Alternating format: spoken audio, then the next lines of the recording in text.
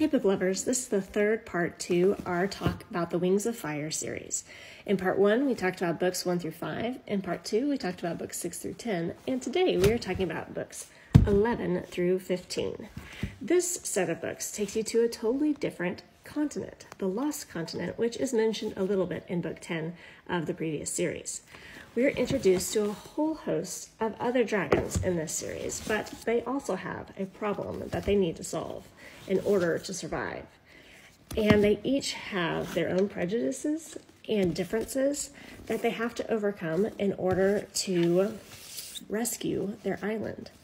Now, one element of this book that came up was that in book 13, we are introduced to a character that has same-sex attraction.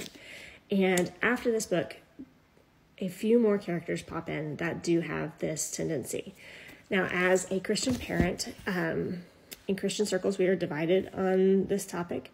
So it's important to know what is in books, especially books directed towards kids and that have been such a big series previously.